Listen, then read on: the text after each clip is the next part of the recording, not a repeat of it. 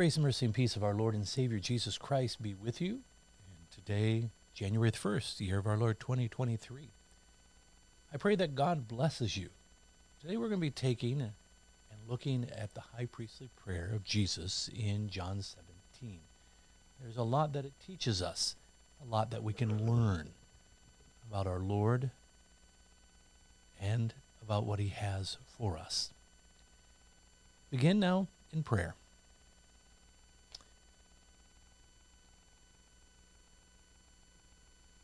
Blessed Lord, you have caused all holy scriptures to be written for our learning. Grant that we may so hear them, read, mark, and learn, and inwardly digest them, that by patience and comfort of your holy word, we may embrace and ever hold fast the blessed hope of everlasting life. Through Jesus Christ our Lord. Amen. So I invite you to turn then, if you will, to your Bibles. And I invite you to turn to John 17. John 17. John 17 takes place, and it takes place in the Garden of Gethsemane. Here's a picture of the Garden of Gethsemane, and in particular the Mount of Olives, and you can see this is a very old olive tree, but I want you to take a look at that. And where it takes place is that it is across the valley from the city, as you can see here. And this is what you can see from the Garden of Gethsemane. You look across, and you can see the wall of the Temple Mount right there. And this is what Jesus, where Jesus would have been praying this prayer. It's on that Thursday of Holy Week, and he is there praying. And so we're going to open it up to see what it is that he prays.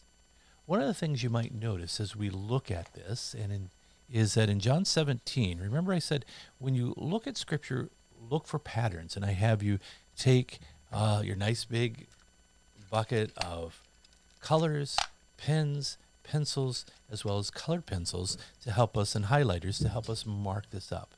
And I'm going to show you what it looks like after I've marked it up. Okay, so here we go.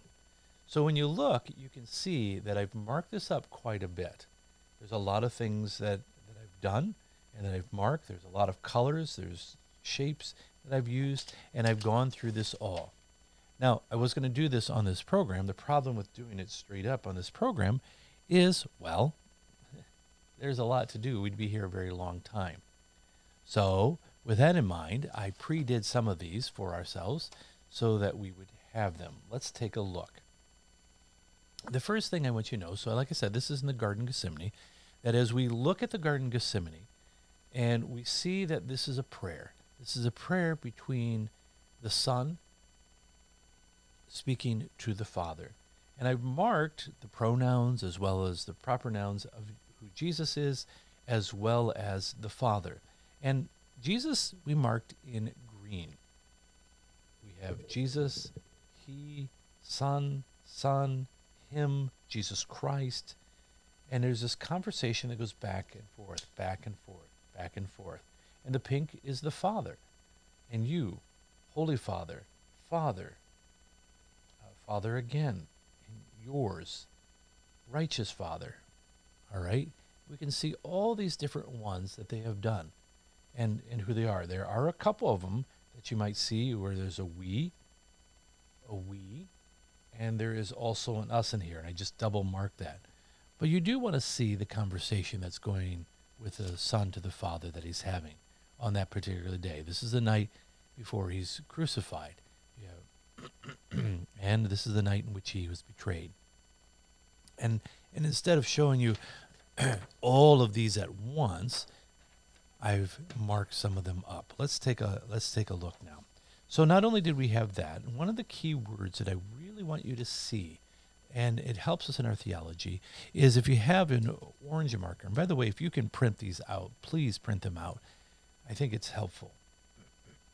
Some people mark directly in their scriptures or study Bibles, and that's fine. But I think there's so much in 17 that you can get a little lost. One of the big words that I want you to notice that shows up is the word to give or given. So we have, since you have given him authority. So who's giving who? We know that this is from before.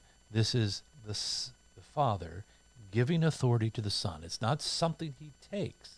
It comes in the way of a gift. Authority over all flesh. To do what? To give something that is also a gift, eternal life, to whom you have given him.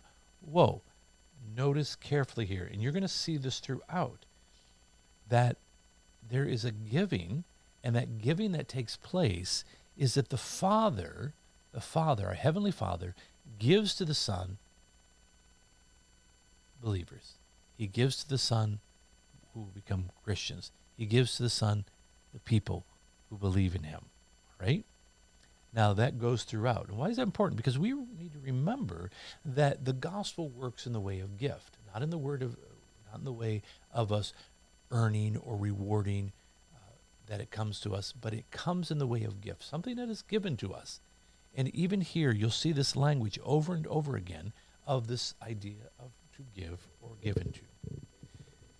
Again, it is reminded, name of the people whom you gave me out of the world, and you gave them to me, and for I have given them the words. Now here we see where the Son is giving words to those who believe, that you gave me.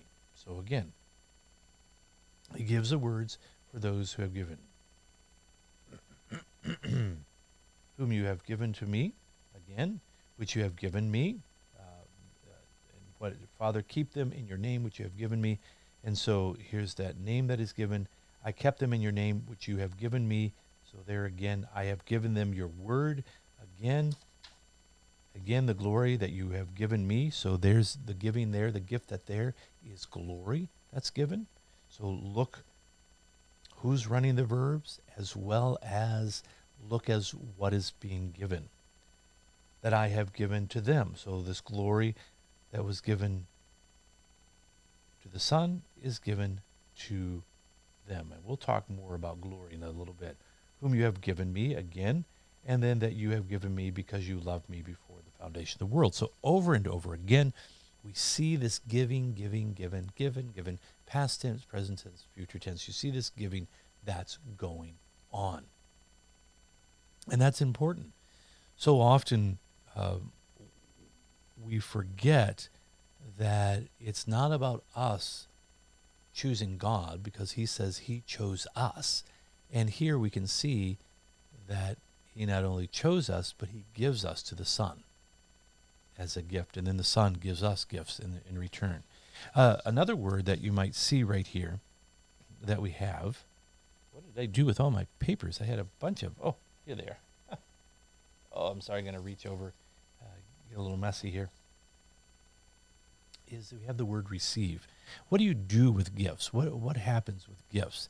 And what we find out is that, such as given them the words that you gave me, and they have received them, have come to know the truth. So they have received. And this becomes important, and I'll show you in first chapter of John, the Gospel of John, and printed some of that out in a little bit. Better hold that off. All right. So there's another words we see. So we see given, we see receiving, and how important that is within this. Now, what are some of the things that are given or have been received? Good grief. I did a bunch of these, and I can't. Oh, here they are. So what are some of the things that are given here? Or some of the things that you also see a pattern over and over again? Another one. Another pattern that you see over and over again is word. When Jesus has spoken these words, he lifted up his eyes. Over here, they have kept your word. For I have given them your word that you have given me, and have come to know the truth. And I mark that with word, and there's a reason, because as you go down, you'll see that it says what? that your word is truth. Sanctify them in the truth. Your word is truth. You have given them your word. So the scripture might be fulfilled. And sanctify them in the truth. Again, believe in through their word. So we see words showing up many times, and the word is equated with not only scripture, but it is also equated with truth. And this is what's being given. Now, one of the things that I ought to do here and show you is that this prayer is actually split up into 3 sections. And so if you have that, take a look. The first section that we have of this prayer is the first 5 verses. The exchange that's going on there is about the Father and the Son. See, when Jesus had spoken these words, he lifted up his eyes in heaven and said, Father, the hour has come to glorify your Son, that the Son may glorify you. And since you have given him authority over all flesh to give eternal life to him you have given him, and this eternal life that you know you and the only true God, Jesus Christ, whom you have sent to glorify you on the earth, having accomplished the work you have given me, and now the Father glorify me in your presence with all the glory that I have with you before the world existed. So here we see this conversation between the Father and the Son. And that first part is about the Son and concerning their relationship, what's been given to him, the glorifying, the authority, and I haven't even touched glory, but so that shows up several times here. That's given, people that are given, the eternal life being given, all those things are showing up here. The second part is actually verses 6 all the way down, you can't see it here, but all the way down through about 19 right here. And what is he praying for here? He's praying for his apostles. He's praying for his the disciples, the one that are following him at the time. And you notice that as he prays for them, that what he gives to them, is let's take a look, that they are protected in his name. We'll get to that in a little bit. Keep them in your name. And that they may be one. We'll get to that too. And I have kept them in a name you have given to me. I've guarded them and not let them be lost, except for the son of the destruction. Right there, son of destruction, by the way. That's Judas Iscariot that he's talking about. And by the way, a reminder that Judas Iscariot is one of the Lord's. Now, he rejected that. And we can even see that when I was talking about the Gospel according to St.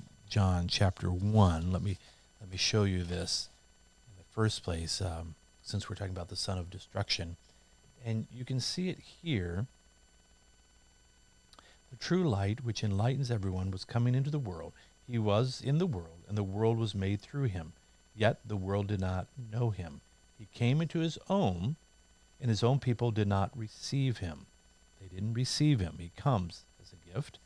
But to all who did receive him, who believed in his name, he gave the right to become the children of God, who were born not of blood, nor of the will of the flesh, nor of the will of man, but of God.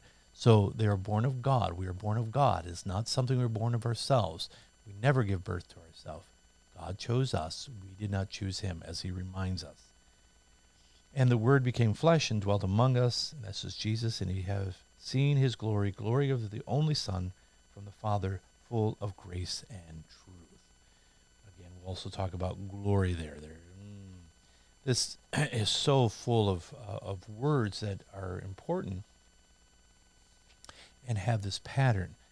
So what other things can we see here? So, I jumped too fast. So there he's talking about the disciples. Well, not only does he talk about the disciples here, but he also talks about the world has hated them. I do not ask that you take them out of the world, but that you keep them, lest the evil ones, from the evil one. In other words, what we have here for the apostles, he says, look, we're not of the world, but we are in the world. And as we're in the world, I'm not asking you to take them out of them.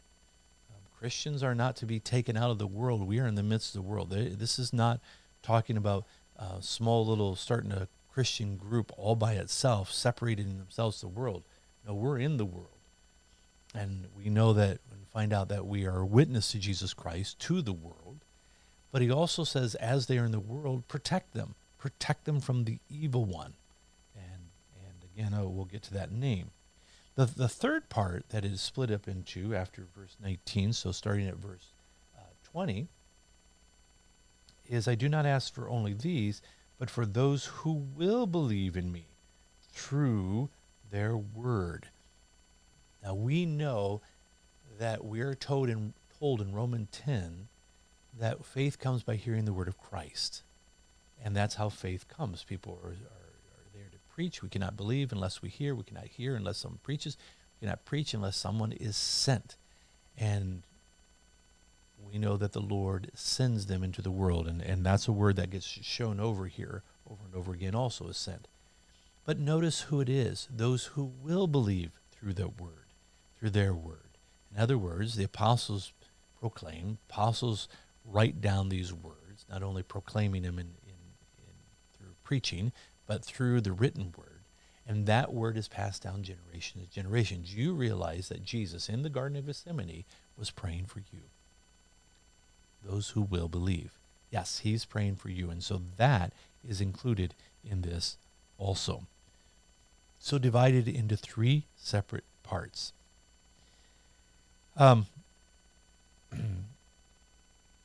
Let's see. What shall we tackle next? Oh, there's so much here. Well, since we talked about the word sent, why don't I take a look and find that word sent? Again, here we go.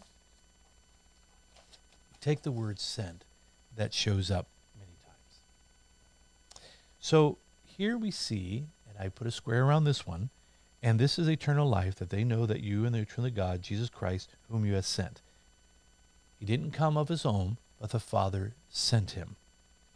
Also, I come to you, and they have believed that you sent me. So they believe this, that Jesus is from the Father. And remember, that's a big question. You even have Nicodemus, that he could not do these unless they came from the Father.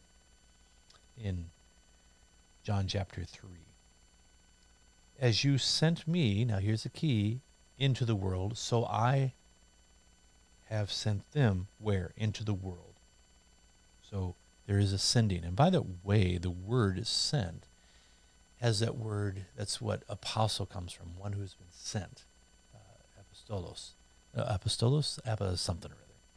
And so you can see this, and so he's talking about the sending that's going on. It shows up again. I believe that you have sent me. And then a little further down, the world may know that you have sent me. And then finally, these know that you have sent me. So there's a lot of sending going on, and that's part of, it's not something you take for yourself, and they are the ones who are sent out. You don't take upon yourselves the mantle, if you will. Elisha did not take the mantle of Elijah. He asked for it, but it was only when it was not for him to grant, but the Heavenly Father granted that, so that he did receive that. Another long story. What else can we find out here? What are some of the other words that repeat themselves over and over again? Well, another word that seems to repeat itself over and over again is the word, oh, this is so tough, which one to go with, is the word glory, or to glorify. Now, when we usually think of glory or to glorify, we often think of something that is extra shiny or extra special. The idea of glory actually has this idea of God and dwelling with his people, having access to him, if we will, of his access to him in graciousness. And we can especially see this, if you will, and if you go to something like Exodus 19, and Exodus 19 helps us because it helps to summarize almost what Exodus is about, and that's Exodus 19 around verse 10 through 13 around there. And then what follows? You'll notice that what happens there is all that was laid out is so that he was preparing the people for God to dwell with them. And that's key, and that's part of that glory too, and having access to him, that we can be with God, that dwelling, if you will, with God, God dwelling with us, God coming into our midst. And he does that. Another word for dwell that sometimes get translated is tabernacle. To tabernacle with them means to dwell with them. Thus, in the Old Testament, you have the tabernacle, where God literally tabernacled, dwelt among them.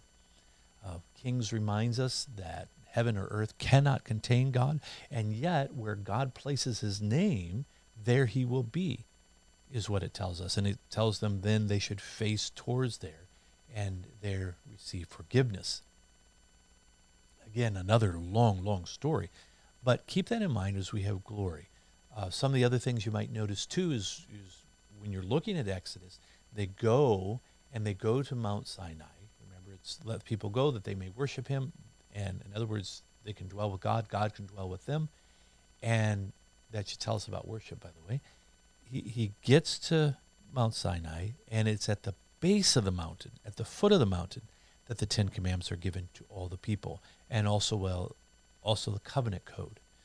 It's when they go to the top of the mountain, it's only Moses who goes, and it is the zenith, if you will, of the revelation. And what happens at the top of the mountain is he gives instructions for the tabernacle, the dwelling of God, and the worship instructions. So worship and the tabernacle is about God dwelling with his people. And I know I've talked a little bit about that before. So when he gives this word glory and to glorify in his high priestly prayer, he's really talking about access, if you will, to his graciousness and to God himself, that God and humans may be there together. And he comes to us on this earth. By the way, when Jesus is 12 years old, he goes in the temple, and the word they use is that it says that Jesus was in the midst of them. That's another word that's meant just for God, that he's among his people, that dwelling among people.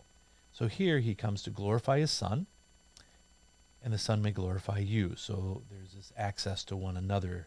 And I glorify you on earth, so it's on earth, and because he comes to the earth, having accomplished the work, through that work that is accomplishment, and that gives access. His death and his resurrection, all these give access to the Father.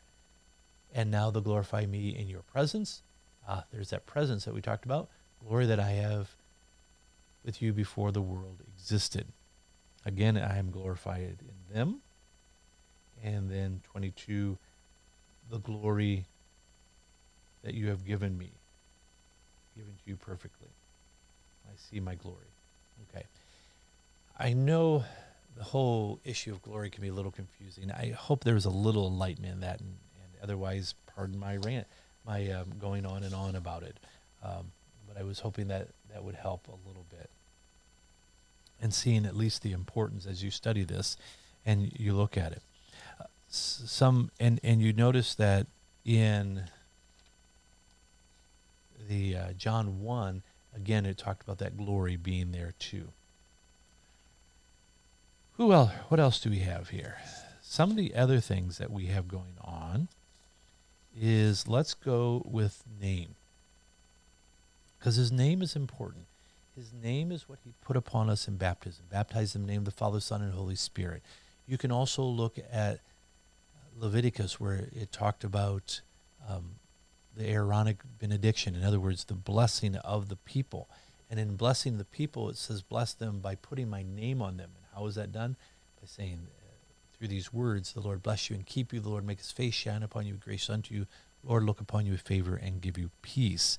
So there we see God's name put upon them. In the New Testament, we see his name put upon us, and also in baptism. And so it is his name reveals who he is. I have manifested your name to the people, revealed it, made it known. You know who God is by revealing of his name. And especially you know who God is by revealing himself in Jesus Christ. Keep them in your name. Notice the name protection you have given me, that they may be one, even as we are one. While they were with them, I kept them in your name. So again, keeping them in your name. And to them, I made known to them your name, and will continue to make it known. So letting that name be known, the name above all names that was given. Wow.